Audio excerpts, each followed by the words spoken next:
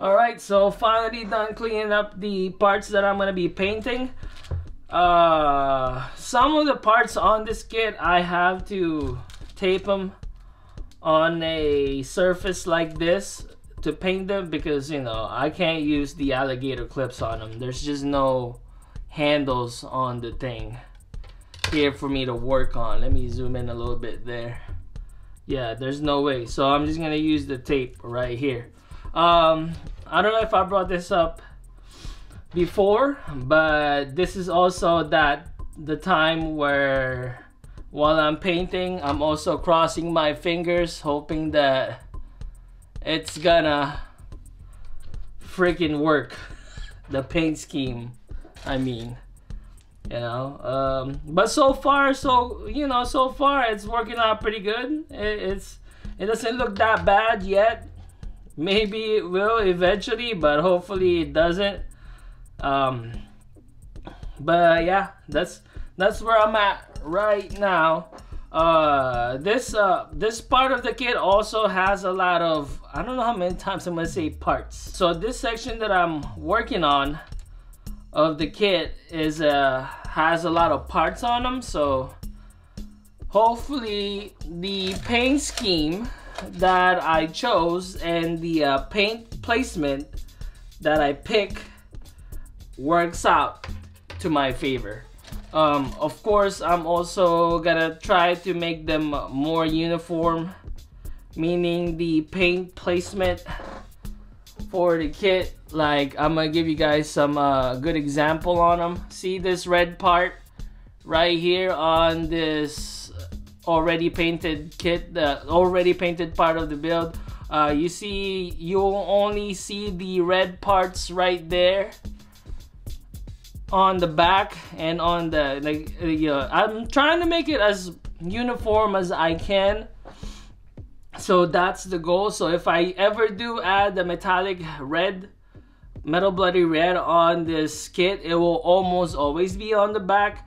You might see traces of them in the front, but I'm gonna try to keep it, you know, more uniform as is, the way it is right now. So I don't know if that makes any sense to you guys, but I don't know. I'm not a very articulate guy to begin with anyway, so, well, pardon me.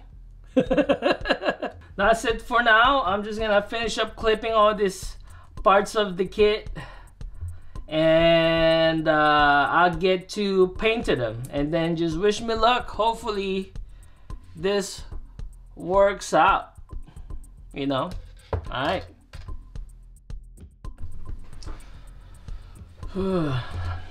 All right, so just back to painting. I'm just doing a voiceover while I paint, because I have to wear a mask, of course. Stay safe when you're painting, and that's wearing one of those kind of, not an N95 mask, but an actual gas mask or something. You know, I'm just saying. But yeah, so what goes through my mind while I'm painting? Majority of the time, I always just pray to the Gunpla gods that this paint scheme works, or at least the paint the paint placement that I chose works for me or something. But you know, sometimes it just doesn't, and I have to redo my paint. Like, painting altogether for me is like the best part of building. I'm not a big fan of sanding and taking out nub marks and all kinds of other stuff. My favorite part about this whole hobby, at least for me, is putting the kit together for the first time and painting. Those are my two favorite things to do about this whole Gunpla journey, at least, you know, for me. You know, some people like masking, some people like scribing the most. Not me, I just like to paint. If I had to choose one thing that I could do for this hobby is, you know, just give me your kits and I'll paint it myself with whatever color scheme I want. You know, that's just me. All right. So yeah, I just wanted to rant a little bit I'm gonna be putting this kit together soon here after it dries up, and then hopefully, fingers crossed, it looks okay when I put them all together. Alright? So, see ya. Alright, so finally done painting. I hope this looks good when I put them together. I have no doubts that it's not gonna look good. You know, I just have that kind of confidence. Crossing my fingers. But I just want to point this out. I've never really used copper that much as a main color, but the more I use them, the more I want to use it as a main color. I mean, look at this. It looks so good. That's, you know, that's just me. This is crazy. So maybe if I build another 5-star story kit, I'm just gonna use the copper as the main color next time, you know. But it looks so good, and this is gonna be hidden, unfortunately. So I'm gonna be putting this together really quick. And like I said, I hope it looks good. So my trusty Bob's glue is ready for me to use. And you know, even though this one has pegs and holes on them, they usually don't stay on together. They usually just say, "We lied to you, we don't stay on together." Like look, it's not, I'm not even putting any kind, I'm not even trying to pull this thing out. Look, it's just coming out easily. That's why I said you need glue for this kit. So, oh crap, hopefully I don't chip any of the paints away there. But so as usual, you're just gonna use glue a little bit here so that it stays on there when you put them together. Boom boom. You know what I noticed is I use boom boom a lot. I don't know why. It's just my thing. It's just my thing. I hope I don't spread the glue all over the place here as I'm putting this thing together and stuff. Does it go this way? Yep, it does. There you go. Usually I would eliminate the seam lines right here, but since this part of the kit's gonna be hidden anyways, I just said F it, you know. I don't really need to. That's just one more step that I have to do when it's pointless. So, you know, the more time you spend building kits and painting them, the more you're gonna find yourself taking shortcuts like me. I'm just saying, you know, because it's not gonna show up anyway, so why take the seam lines out? It just doesn't make sense at all. This part might show up here, that's why I painted them, but only like the bottom part. But who really looks at this thing's crotch anyways, you know? It doesn't make sense. Of course I'm gonna have to use glue, because look, it doesn't even hold still together right there. So get my trusty old Bob's glue. Someone had told me about this kit. I know, like, for those of you that don't know this is my first ever 5-star story kits, and actually first ever kits where I have to use glue to build it. I'm normally used to just snapping and building kits, because all I have experience when it comes to model kits are Bandai kits, Bandai Gunpla kits or whatever. And this was definitely a huge surprise for me when I first tried to build this kit. One of my co-workers are into Warhammer or those minis and stuff, and he was telling me that you have to use glue to build those kits. And to me, that's just crazy. Why even do it, you know? So yeah, this is very foreign to me, and I'm just going along as I build this at the moment. You know, it's just crazy that kits like this is that, to me it's just crazy that this is actually how you build the old kits back then, and even now still you have to freaking glue it. That's, to me, that's insane. Maybe I've just been spoiled by Gunpla. That's all it is to it, you know, just been very spoiled. And I really appreciate what Bandai has been doing with their kits ever since I started working on this kit. But yeah, so I noticed I didn't glue this one is because, you know, it has some kind of resistance, so I'm just gonna leave it alone, and I'm not even gonna use the glue at all. This one I might have to glue. Yep, I have to glue this one.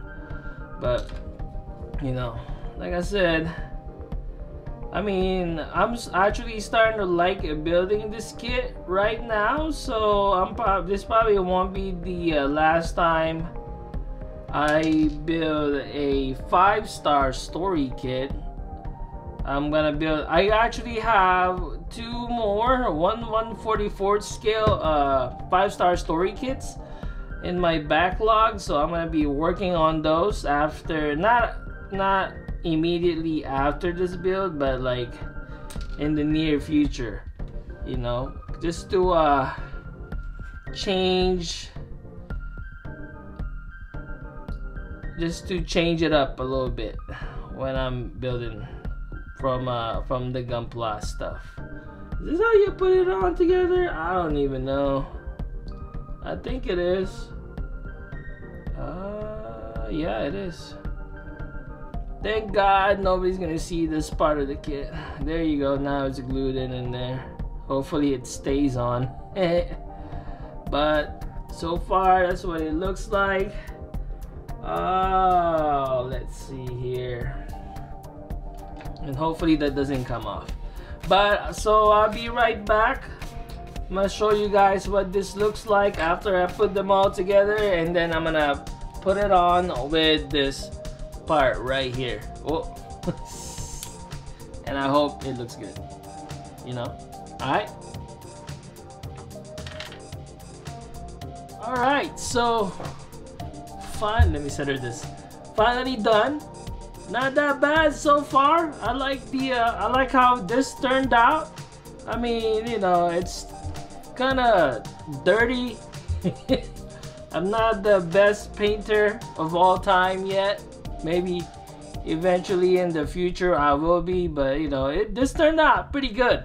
I haven't put the highlights on the little parts right over here, but I'll eventually put that on.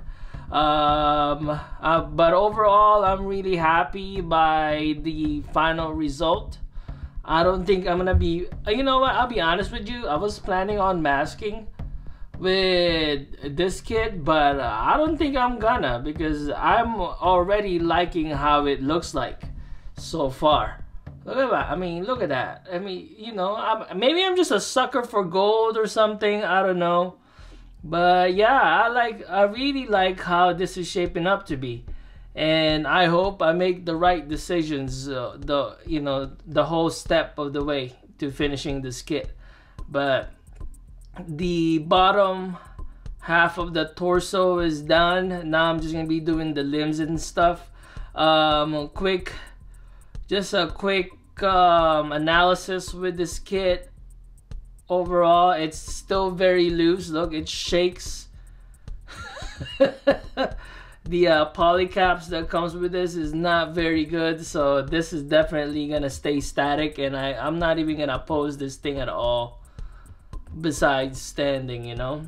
But yeah, I am really liking this so far, and I hope I make, like I said, the right decisions on the color scheme or the color placement every time I paint this kit. So alright, so part 3 is done. Eventually it's looking like I'm gonna be doing about 3 or 4 more videos for this kit, you know, just going through the steps for each part of the kit, you know.